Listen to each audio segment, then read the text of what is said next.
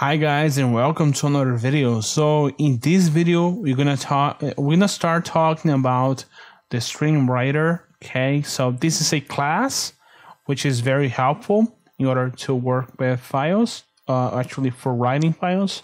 So there's actually more classes which are related to this one, but I'm gonna start talking about this. Okay, so we got the StreamReader. Let's do writer equals StreamReader. So we have a couple of overrides. Okay, we got this stream, a string path, string path, string encoding, string bool append. So we got a couple of overrides, I think.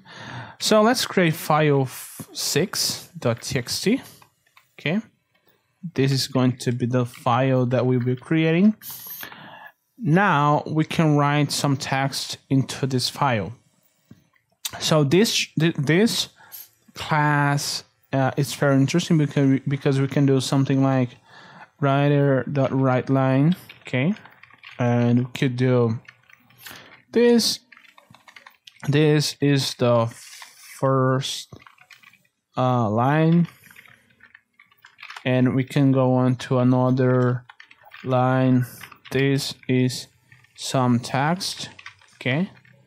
And then we need to close this.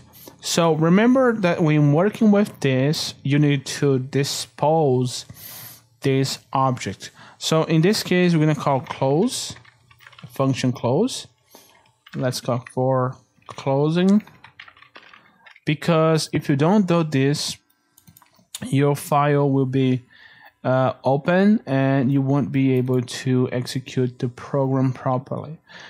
Also, there are some variations when working with this. You guys could use using, which is a directive, which is very helpful. But let's just keep to this one.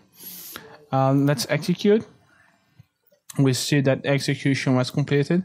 Now let me navigate into the folder so you guys can see file 5, and then you guys can see here, this is the first line, this is some text. So that was the goal of this video. Hope you guys enjoyed this video. So thank you again for watching this video. See you guys next time.